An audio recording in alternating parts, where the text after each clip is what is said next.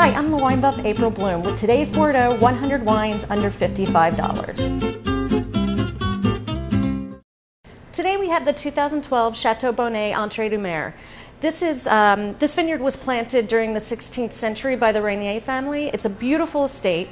It's now owned by André Lerton, who is one of the most influential winemakers in the region. He's credited by creating the Pessac-Léognan region. And I don't often get starstruck, but when I met him, I did. I can't help it. Sometimes it happens. This wine is 50% Sauvignon Blanc, 40% Sémillon, and a little bit of Muscadelle, which adds a little bit of a floral character to the wine. And it's beautiful with seafood, a little bit of grilled shrimp, maybe shrimp and a little garlic, white wine butter sauce. The aromas here,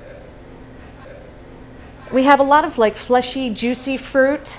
A little bit more ripe, a little pear, apple, citrus, Meyer lemon.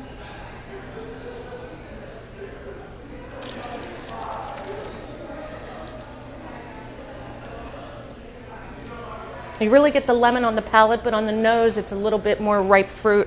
Again, that apple. Beautiful again with some nice seafood. So this is one of my favorite chateaux. Give it a taste. I think you'll enjoy it as well. Visit Bordeaux.com to learn more about today's Bordeaux selections.